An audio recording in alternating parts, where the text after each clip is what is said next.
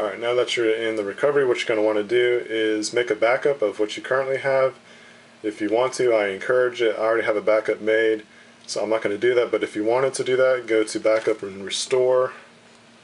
You can either choose Backup from this menu, but I like to put all my backups onto my external SD card, so you're going to want to choose that option if you're like me.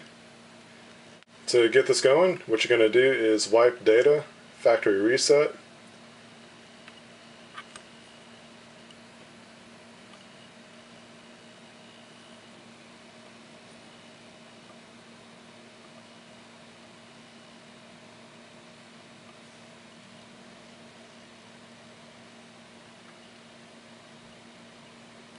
And just kind of let it do its thing, don't touch anything, let it format.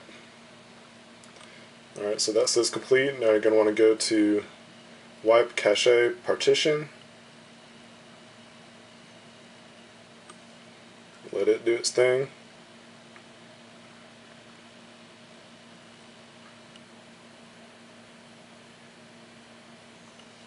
And then I like to go to Advanced, Wipe Dalvik Cache.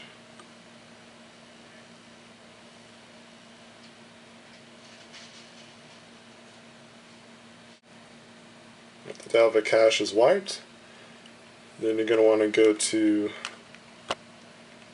then just go back. Then you're going to want to choose Install Zip from SD card. And I have mine on my external SD card. And usually the downloads will be at the bottom, so you're going to want to go to the correct file, which is going to be the Eclipse S4 TW 1.3. Choose that, hit yes, let it install.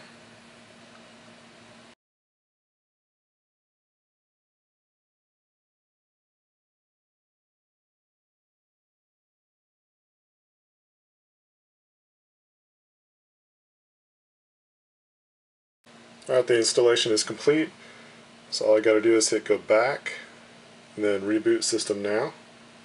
I would go ahead and install the contacts fix, and you're going to find that file, which looks like Eclipse S4 TW contacts fix, and hit yes.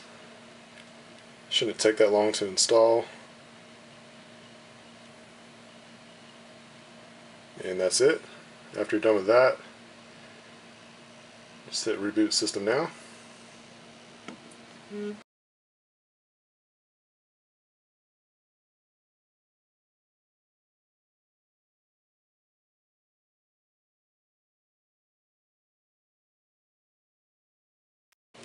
Alright, we're back now, so this is the welcome screen. This is basically what you can see on stock Android. And you'll log into your Gmail. Next is Backup and Restore. Just hit Next. Google Location, Next. Let that load and setup is complete, so that's finished. And this is what the ROM looks like right out of the box. And just to kind of give you that difference between the inverted and non-inverted, and the look and styling, you're going to notice that you have a black drop-down menu with a blue kind of highlight Google Edition or stock Android look. You have your brightness notification or bar right here. You can hit auto or adjust it to the way that you want. You have your Wi-Fi, mobile data, Bluetooth, GPS, all those shortcuts here at the top. You can look at it in a grid view. The camera comes with the TouchWiz camera, which I really like that option. I don't like the Google Edition or the stock Android camera as much as TouchWiz. With the TouchWiz, you get a lot more features. You still get all your different capabilities here. And you get your shortcuts to your video camera, just a lot easier in my opinion to use. Got all the same options, so it's the TouchWiz camera. I like that a lot. It's a better camera in my opinion.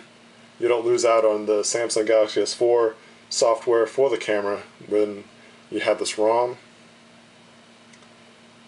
The messaging app is the Google stock look.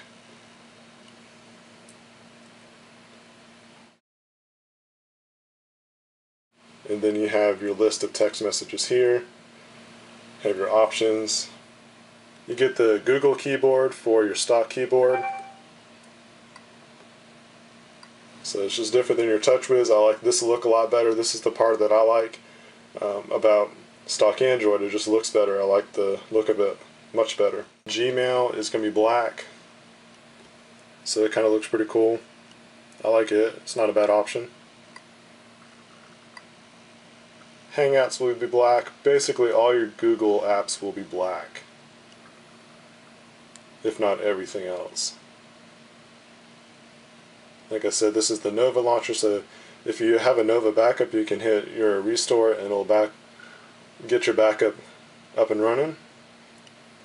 Let's go to the Play Store, kind of give you the idea what that looks like. As you can see, it's all black. Looks cool.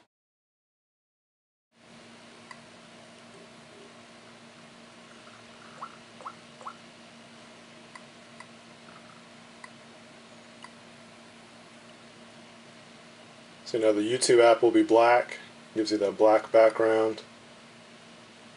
Kind of let you see what that looks like. As you can see, just totally different look. It's very cool. It's like a black edition of the Google edition or stock Android. So really cool stuff. Go back to, let's see, the dialer. Looks a little different. You have your recent, favorites, then your contacts, and that's good to go there. So you have all your contacts listed here in the black edition. So it looks really cool. So I like the option that the developer puts in here. Give a big shout out to him. Good work. I really like this ROM. It looks great. If you have any questions about this ROM or anything about rooting, I'll try to answer those to the best of my abilities. Head on over to XDA, get these files, get this ROM loaded, and get your S4 looking stellar. Here's what the lock screen looks like. It's pretty cool. You get a different background, and you can either go straight to your camera. Be sure to follow Bane Tech on all the social networks, Facebook, Twitter, Google+, and Instagram. Please subscribe to this channel. If you like this video, hit that thumbs up. Until then, this is Josh at Bane Tech. I'll see you in the next video.